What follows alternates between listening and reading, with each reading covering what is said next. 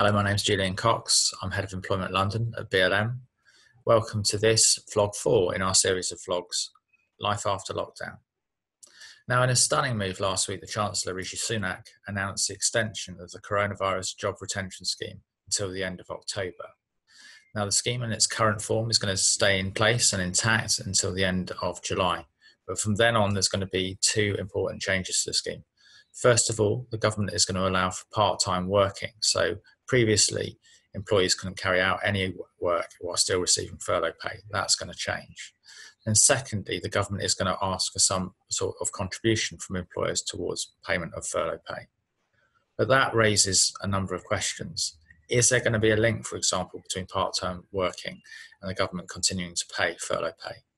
To what level of contribution is the government looking for from employers in terms of paying furlough pay?